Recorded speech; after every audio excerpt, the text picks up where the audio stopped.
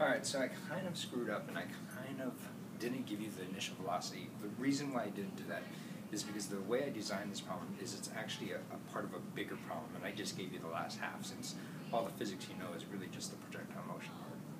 But essentially, in order to calculate the velocity, you're going to have to go through some energy work, and it's actually not that bad. So I'm going to calculate it out for you, I'll show it to you, and I'll give you the equation to use. Here's what you got. Essentially, there's two equations that I haven't taught you yet, and it's pretty simple. I'm talking about potential energy equals mgh, and kinetic energy equals 1/2 mv squared. You might even be familiar with these two kinds of energy. The reason being is because I've taught this before in like 8th grade and in 9th grade and all of that kind of stuff. So people have seen these two equations, and that's really it. It isn't any like really long one like the ones we've been learning. So essentially what you got yourself here is a little pendulum, right, with a vine.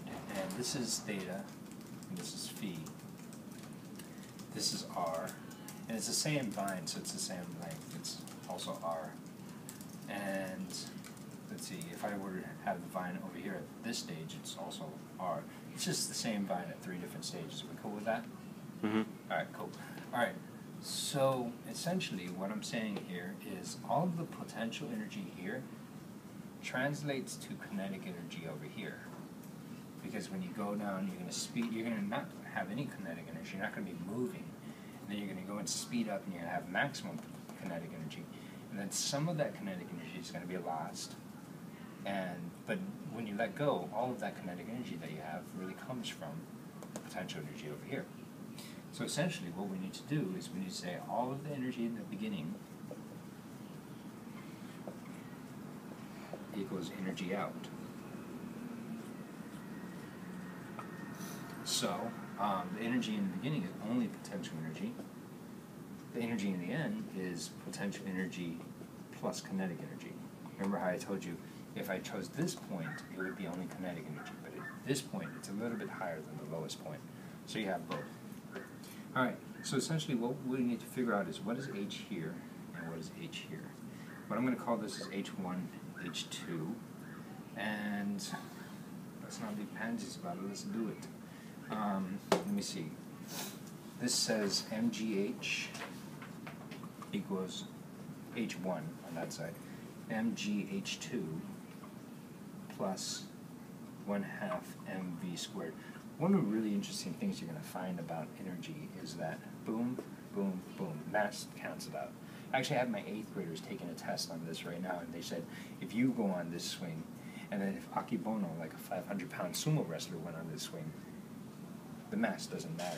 So, essentially, the same velocity, so you would get that same velocity. What we really want to figure out is what is these h1s and h2s? Essentially, we want to solve for this v eventually, but we've got to figure out what h1 and h2 is.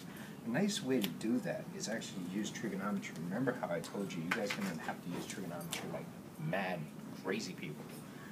So, the way you figure that out is this. It's kind of a trick. If this length from here to here is the length r, and this length from here to here is the length r, I see a triangle. And this height right here is r cosine theta. Gonna steal this? Cool? Mm-hmm. Change my mind. Because there's a triangle, you got theta, here's the adjacent side. You don't want anybody So calling you, do you? what is this height? I know from here to here, and I know from here to here. What is this? If I know the big one, and I know this one, I want to figure out what this one is. Are they the same ones? No. If I know, they're not the same. If I know what this is, say this is 10 feet or something, I don't know. Say this is 8 feet, what is this? The other two? 2 feet, right? It's just this minus that, right? Yeah. So this, h1, is actually equal to r, the big one, minus r cosine theta. Cool? By the same argument, I would say that this height right here is r minus r cosine phi. Yay? Nay? Yeah. Good? Good? Bad? Ugly? What do you think? Alright. So let me pull this up to the top. I'm going to rewrite the bottom equation, but this time instead of H1, H2, I'm going to write all of that stuff. So it's G times R minus R cosine theta equals G times R minus R cosine phi plus 1/2 V squared. In essence, let me just get rid of all the parentheses real quick. GR minus GR cosine theta equals GR minus GR cosine phi plus 1/2 V squared. I'm going to take everything except that onto the other side. So it would be GR minus GR cosine theta minus GR plus GR cosine phi equals 1/2 V squared. Yeah? Good? Mhm. Alright, this cancels out with that. I'm going to simplify this a little bit. I'm going to factor out a G and R. So I really have just GR cosine phi minus cosine theta You're welcome. equals 1/2 V squared. I'll come look at this. Yay? Yeah. That's weird. Alright. Solve for V squared, right? Kick that guy out. You get a 2 up here. Take the square root of both sides. There's your answer. So V equals the square root of 2GR cosine phi Are you serious? minus cosine theta. Sorry about that. Cool? Alright. Yeah. And phi is the angle that the vine was initially at. I had you measure that Yeah. a bunch of times, I guess. I forgot what the answer was. And so that would be this. Theta happens to also be half of phi. Theta equals 1/2 phi.